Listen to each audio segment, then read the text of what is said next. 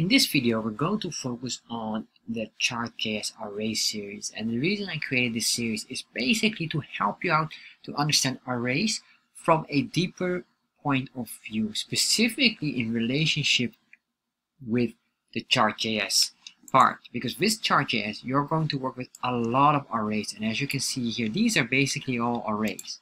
However, many people are quite confused when they start to work with Chart.js. They don't see the connection directly. So what I'm going to do is I'm going to break it down to show you every possible connection and all the things that you can do with an array as well.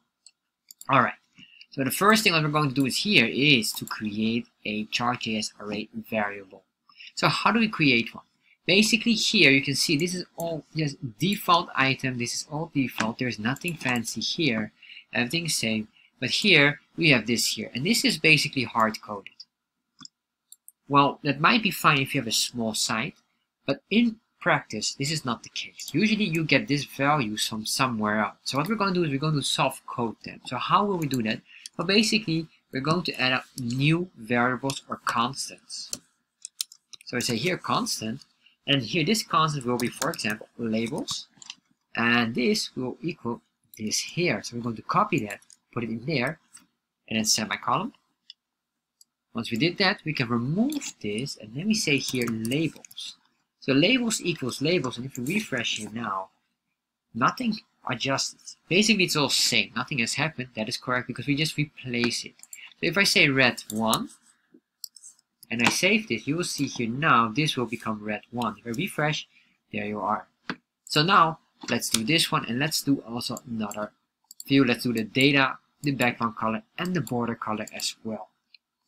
So if you do here constant, and then we can say here, well, this will be data equals, and in here, there you are, and then here what we can do is data, and the same for the background color. So here constant background color equals, or we could maybe adjust this when we say background color, as in small, so it's not identical, it might get confused. So we copy all of this, cut that away, put it in there, remove that, and put this all in here. Delete all of these excess space. There you are, and final. Alright, semicolon here, and finally here we can copy this variable here, and we say this variable equals this here, and this is a complete array. Oh, sorry, no, that's above here. Now this one here is eventually identical almost. We can basically copy this because you can see here the numbers. What I'll do is I'll just copy this, paste it in here, and then we say here background, or not background, we say here border, and this is just a solid value. You can see here number 1.